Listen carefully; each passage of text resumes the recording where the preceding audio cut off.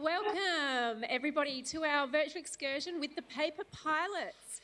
Today we're going to be exploring flight science and just everything to do with paper planes. So welcome to Dylan and James, our Paper Pilots. Hello.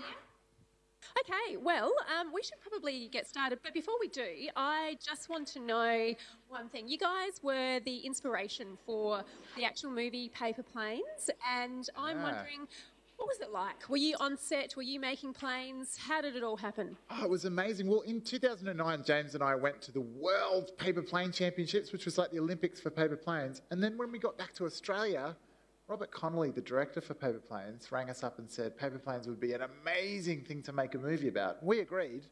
So we actually got to help him over the space of about 5 years, come up with all the characters and all the different scenes in the movie. And then working on set was a pretty amazing experience. We didn't realise, but we actually had to fold 4,000 paper planes in a 2-week period. And we had to train and teach all the actors how to throw paper planes. So it was a lot of work to do, but it was the best experience ever. Yeah, we had a lot of fun, certainly. We got to hold all the planes, train all the pilots, as Dylan said. So all the planes that you see in the film we designed together with the art department, and we actually listed as the world's first paper plane consultant. How about that for a cool job title? Pretty good, huh? That is brilliant. Very good. All right, well, I'm going to leave you guys now, and you're going to talk flight science. I'll just introduce my friend and number one folding buddy, James Creasy Norton. Now, James is the 2009 World Number 10 Hang Time Champion. So James actually has designed his planes to fly straight up in the air and hang and stay in the air for a very long time. So this is his plane. This is my plane here. It's very boring looking, so it has to have a very cool name. So it's important to name your planes well. It's called the Squareosaurus. Here it is here. A lot of weight in the nose. It has a very wide wing, so it flies very slowly because it creates a lot of drag over the surface of the wing. Now my wingmate here, Dylan Papercut Parker. Everyone say, hi Dylan. Yeah, great. His plane is this one here. This is the Raptor. Now this plane is designed to go a long distance. I actually got 3rd place at the 2009 World Championships with this plane. And this is designed to fly really fast through the sky like a bullet. And we'll explain a little bit about why that's important later. But let's get into the science of flight. So we're going to teach you a few things about why things fly. And first we're going to start off with some planes that we like to throw off buildings or catch on the updraft of buildings. They're really good for catching thermals. You saw that pool scene in the film. There was a lot of warm air coming off that pool in the film Paper Planes when they're having a competition. So it was creating a bit of a thermal and kept planes like this up in the air for a long time. So like my plane, the Squareosaurus, this is the Moth. It's got lots of wide wings, and that means that it's going to fly very slowly, and it's made out of a really kind of nice 80 GSM paper. So that's a good plane for those sorts of activities. Now, we'll zoom out and we'll show you this one flying very slowly through the air. Are you ready, James? Ready to catch?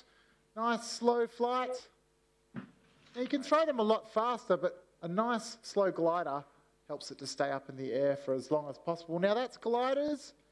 But what about really fast planes, really fast darts? Now that's like the Raptor I showed you before. If you have a look at this plane here, it's designed to go really fast. So what I'll actually do, if we zoom right out, I'm going to demonstrate this plane. You'll see how fast this plane actually goes. I'm going to go over here to do it. So watch out, James. You ready? Oh, good one, Dylan. How fast that one goes. Awesome. Now this one here is called the Andrew O'Keefenator. It was actually invented for the guy from Deal or No Deal. It's very fast and sleek, similar to the way he describes himself. Dylan, give that a hoik for us. See if you can hit the cameraman up the back. How about that? Right, you ready? Oh. Oh, very good. Now darts are great, but our favourite planes at the moment are the acrobatics planes. Now, if we zoom right out, we'll show you one really amazing plane that we've been folding recently. It's called Monsieur Stingray. Everyone out there say, good afternoon, Monsieur Stingray. There we go. He needs to be woken up. He's been in a box all afternoon or all morning, so he's a little bit cramped. So I'm going to throw him. He's got different surfaces on him designed to make him do flips and loops. Are you ready? What we're going to do here, we'll throw him up in the air. He does a nice big looper. James, you're Mr. Stingray. Oh, yes. Very good. Oh, tumble. That's nice. So lots of tips and tricks you can do with those stunt planes. And that's another category at the World Championships, acrobatics. At the World Championships, there was a guy who invented a plane that had 600 paper planes inside a single plane. So when he threw it up in the air, it exploded and 600 planes came out. Now, unusual planes. Some people don't think of planes necessarily having wings on either side. You can get planes that look a little bit like this one. This is My helicopter, are you ready? Flying him straight in the air, and he's going to, circle to the ground there. so just like a parasol of a dandelion. These things are like umbrellas. They kind of just float on the wind and they can travel long distances. Just like in nature with seeds, dispersing their seed long distances, those things are really cool. Now, also roll on the air. They're microscopic, very tiny. They make your parents sneeze. This one rolls or spins through the air. It's called a xylo, and it's a hollow plane. So air is travelling faster through the centre of this plane than it is on the outside. So it's getting kind of sucked through the air. So let's zoom out. Let's see how this one goes. See if we can hit the camera. Whoa! Give it a whirl. Oh, it's going too fast. It's going good. Now, from the movie Paper Planes, you will have noticed Deborah Mailman's character throwing a plane that looks a little bit like this. Now, we call this the Defier because it defies all logic of paper plane throwing. But we also nicknamed this the peace plane just because of the way you throw it. You grab your peace sign, throw your peace signs up. You put your peace sign inside the plane like this with your thumb on the bottom. And when you're about to launch this plane, you kind of do a stylish basketball throw kind of thing where you stand front onto your target and you launch like that. Now, if we zoom out, James will show you how that plane actually flies. It's quite cool. Nice. Oh, look at that. What a good flight. So you don't have to stick to wings. Wings are sometimes the thing that holds you back. And it's good to experiment with different materials when you're flying your paper planes as well. I'm going to show you this plane. It's made out of 25 GSM paper, a very light paperweight. And watch how this flies if I can follow it. All right, then zoom out, see how we go. If I follow it with my board, I can create an updraft to keep the plane in the air almost indefinitely. Oh, nearly got it. Amazing. Give them a round of applause. So when you go home, you practice with your brothers and sisters and your grandparents and see if you can invent some really cool designs together. Now, the reason these planes fly well is because of lots of forces on flight. But before we get to that, so zooming back out, we can look at our slides here. We're going to take you through some of the forces on flight. Now, there's more than just one force on flight. There's actually a lot of different forces. Much more than what we're going to show you, but we're going to take you through the basic four because when you learn about these four forces on flight, you can learn to manage your planes to get them to fly correctly, which is really important. Now, having a look at those four forces, there's four pretty important ones. If you have a look on the board here, I will point to these ones here. Number one is gravity. You're all using it right now to sit on the ground. Stand up. Yep. We're going to do a little experiment here. Let's do a bit of a test on gravity. If everyone can hear us, can you stand up? Please. We're going to do the shortest experiment ever together. All right. Now, what I want you to all do, bend your knees down and jump. Great. Now, everyone's sitting down on your landing gear. Have a seat, back down again. Now, did anyone fly off into space? Hands up if you flew off into space. Oh, there's always a couple. Had their mushrooms for breakfast. All right. Now, the reason you didn't fly off into space is because of gravity. Now, gravity is always holding things down to the ground. It means that your paper planes or your real planes are going to get pulled down to the ground as well. So we want to try and defy gravity or beat gravity, don't we? Number two, pretty important force. If you think about thrust in the same way as a real plane, we're using our arm to push our plane through the air and give our plane kind of the same as an engine would. Now, that's pushing your plane through the air. Pretty cool. Number three is a pretty important force. If you've ever ridden a bike, you'll notice when you're riding into the wind, you'll feel it pushing against you. The harder you ride, the more air pushes against you, which is a bit of a problem because it'll try and slow you down. However, with our paper planes, we can use this force to help us slow down in certain situations. Like if we wanted to land or if we wanted to fly slowly, we're going to use drag. A very good force there. Number four is the rock and roll force, and James and my favourite force, of course. And James is going to take you through exactly how that works now.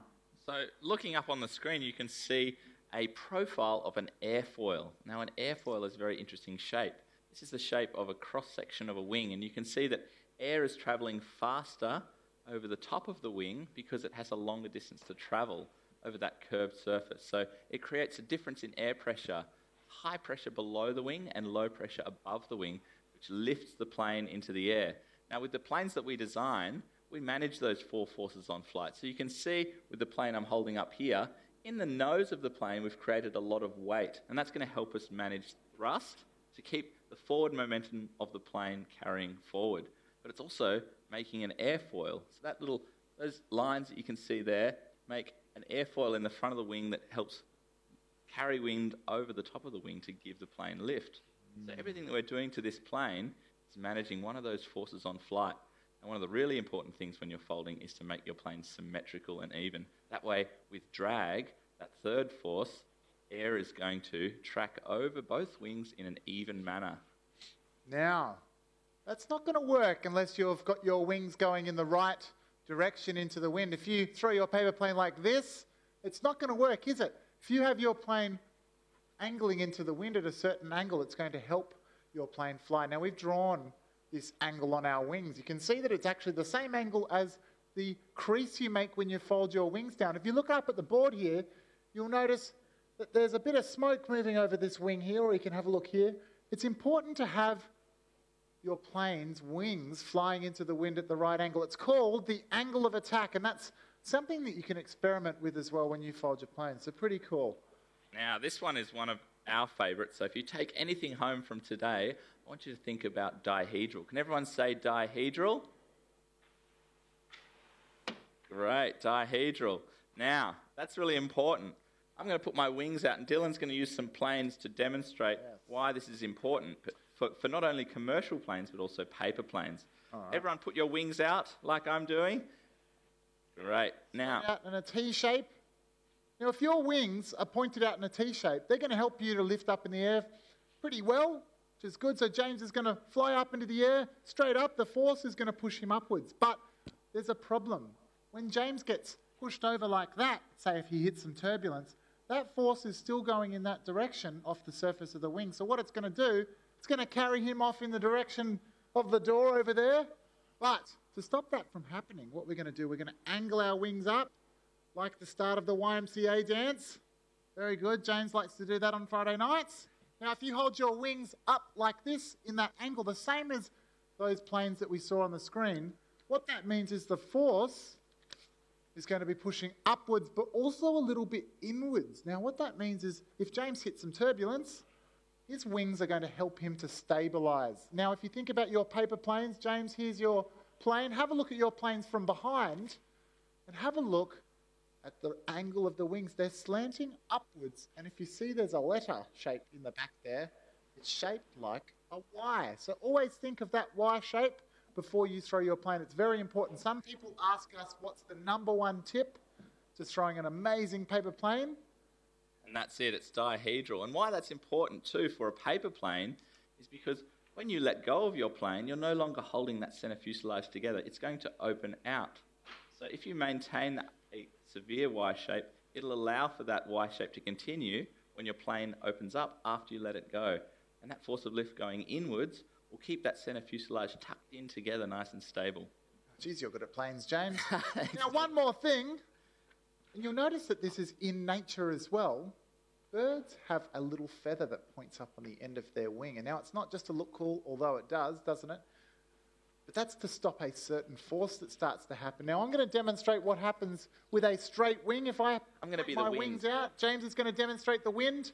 My wings are pointing out, and it's helping me to lift up in the air because that air's rushing over my wing. But once it gets right to the end of my wing, right down near my fingertips, some sneaky air tries to escape around the end of the wing. Side on, let's try that. Side on.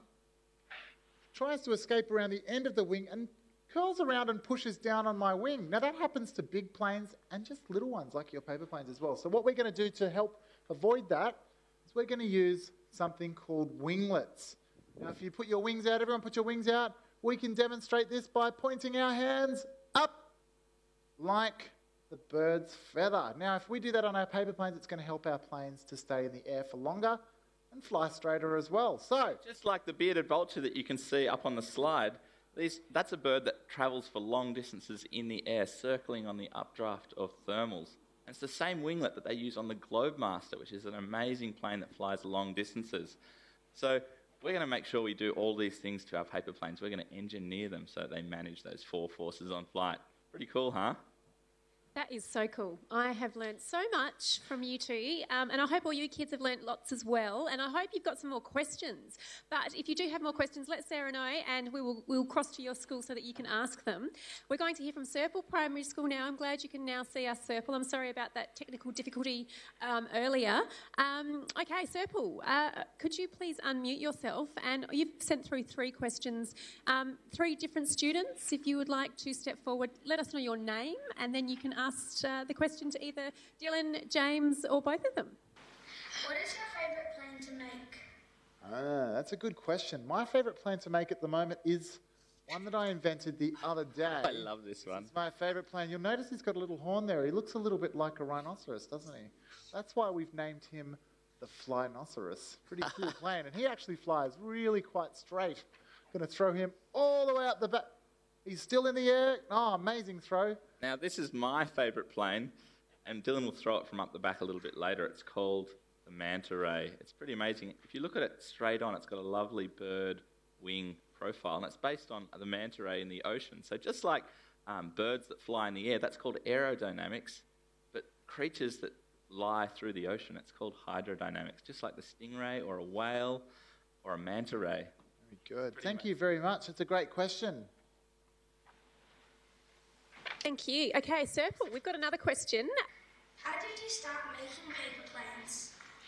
Well, when I was about your age, actually, I had a family friend who was my mother's mechanic. He was a very nice guy called Ken Dwyer, and his plane I call the Ken Dwyer Flyer, and you can find it on the Paper Planes movie website as well.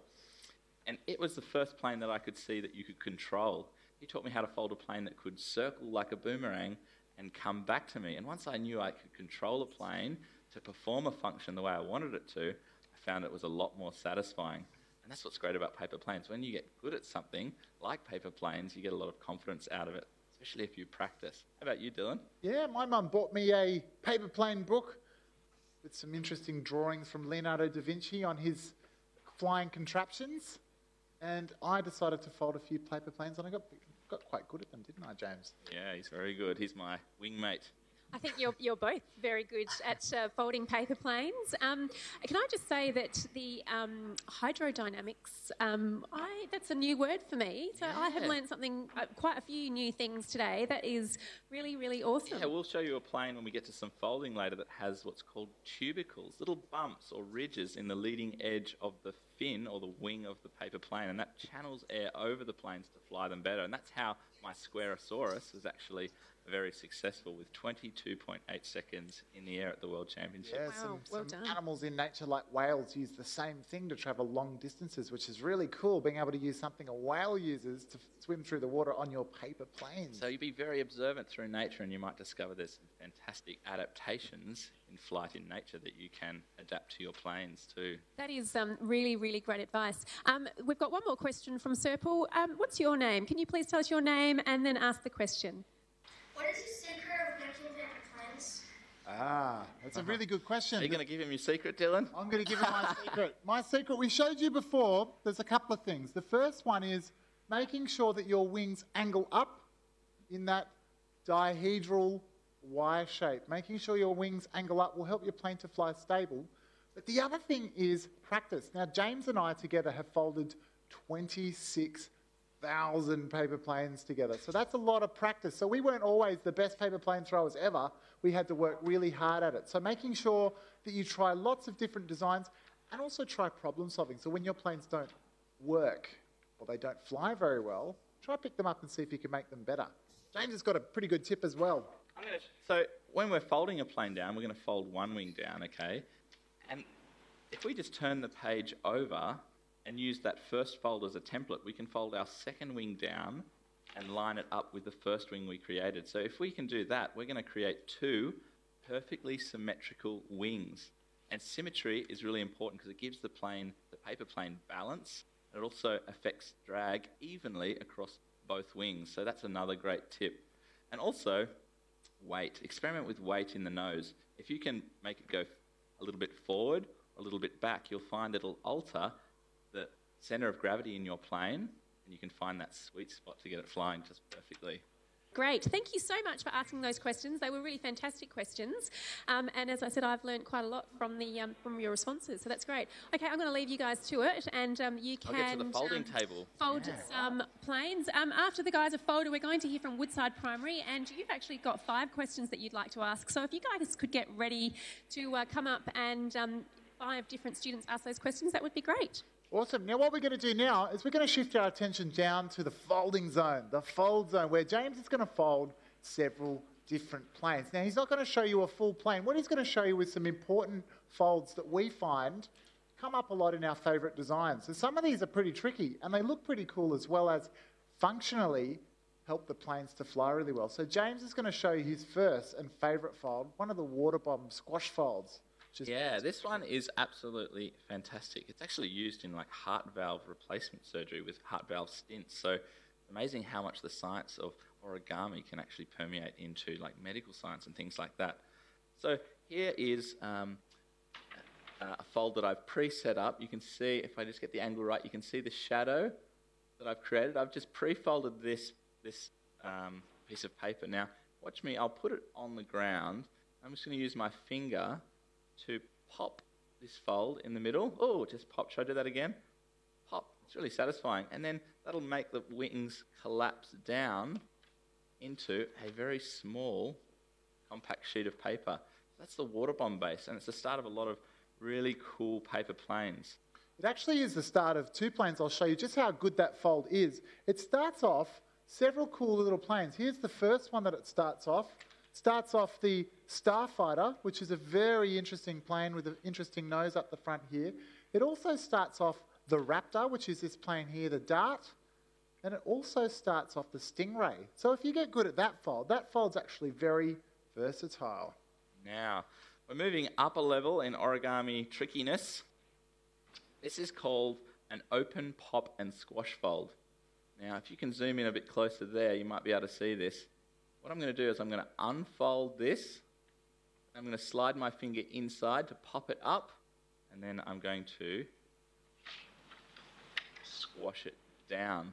I'll do the same thing to the other side just really quickly so you can see what that does. It kind of locks an airfoil in place. So looking at that Starfighter, for example, locking that in place. Whoop, there it is. Boom. All right, so the last one I want to show you, I think Dylan might have the other plane up there. It's the locking mechanism, and it's the same one that's used in the Eagle from the film Paper Planes. So here we go here. If you can zoom in on this bit here, you'll see that I've created a little locking mechanism. So I'm going to push that in, flip that down, and now I'm going to wrap that back behind and push the wings down. And what that does is it locks the nose together so you can't pull that centre fuselage apart. It locks the nose of the plane so that it locks that dihedral in place. That's really important. So, how about we get to Dylan showing you some really cool planes. Oh, before we do, I'm going to show you this last one. So this is the Defier from the movie Paper Planes. It's a circular plane. And if you look in, zoom in here, maybe if I can get it at the right angle, there we go. You might be able to make out that inside there are little ridges and bumps, those tubercles, which channel that air in direct channels over the wing. Now, this is called a friction fit fold. It's actually one of the coolest little folds that you'll do. We're going to slide one end inside the other, and it's going to friction hold together to create a circle of that peace plane. Pretty cool, huh?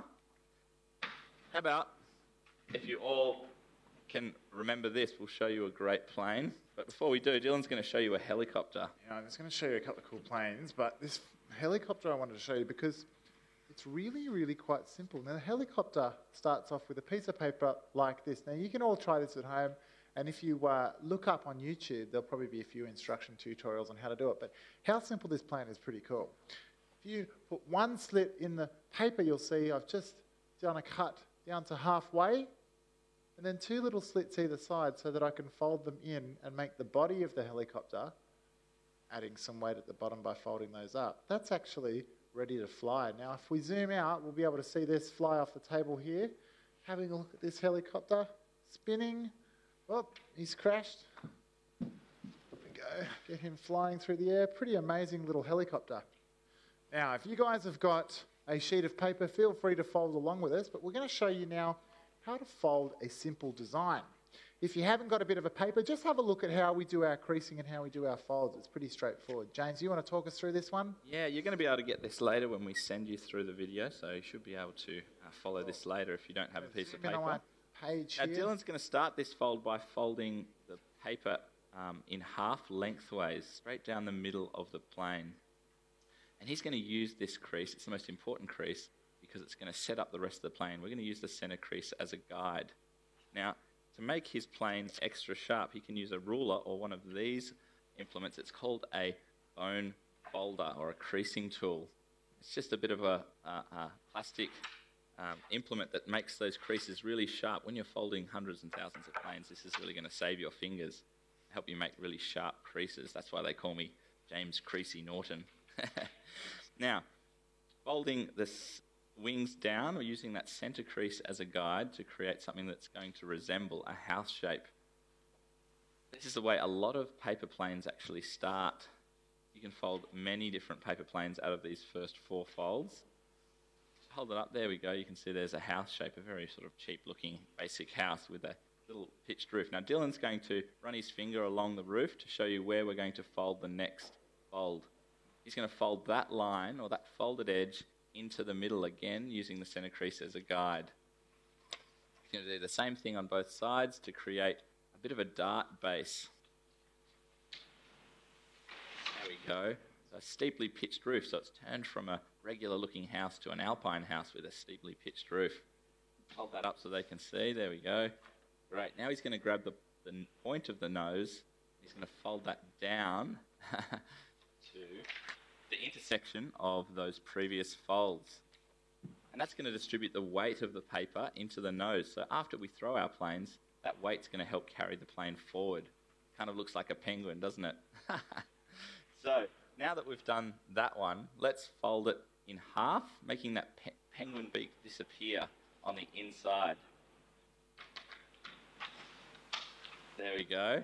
And now we've got to that point which is called the angle of attack. I want you to watch where Dylan folds this plane because it's going to across here, there we go. It's going to track higher at the back and then lower at the front. Here's a template that I've pre-folded for him. It's got a line drawn on it, and you can see at the nose of the plane, he's folding it in half at the front of the nose. You can see that black line intersects the nose of the plane, and it tapers up a little bit higher at the back to be about a quarter of the distance of the wing at the back. And that's going to set the angle of attack. Remember how we kind of talked about how the wing faces into the wind? Now that we've folded that wing down, that plane is going to face into the wind at the correct angle. Now he's going to flip it over, and he's going to use that first fold as a template to match up his plane to the other side. So now he's created 2 wings. Now hold your plane up, Dylan. And now he's going to show you the angle that we talked about earlier, that dihedral. Everyone say dihedral. 1, 2, 3. Dihedral. Well done. Okay. So he's created his dihedral, but this plane is missing its winglets. Let's fold our winglets for this plane down, making sure that we fold them so that the wings are parallel. The winglets are parallel with the center fuselage, so they're tracking in the same direction as the center fold of the plane. I can see, is it SVN Spurple Primary? I've been folding some pretty good ones there. Hold your planes up for me, let's see. Everyone hold your planes up.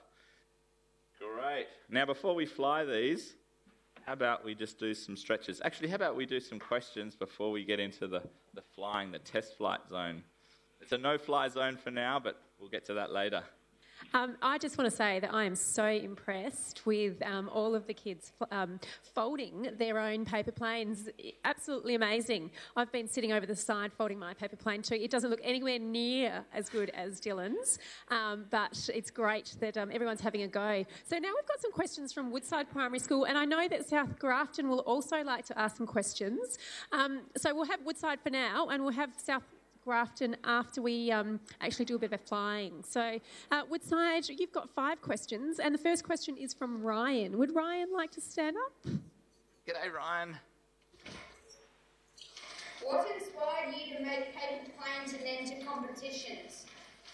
Yeah, I think what inspired me was having a little bit of fun one day. I decided to go in a paper plane contest because I saw it at my university, and it turned out to be an awesome decision because I met James at that competition, and we got to fold and fly paper planes. And I think what inspires us to keep doing that is that we keep coming up with awesome planes and we get to experiment and try new things. So never pass an opportunity up to do something fun because it might turn into a career or it might turn into something awesome like a paper planes movie. Yeah, that's a great life lesson, actually. You know, if you get offered an opportunity, it's worthwhile just thinking about whether that's a good opportunity to take because you never know where it might lead. Thanks for your question, Ryan.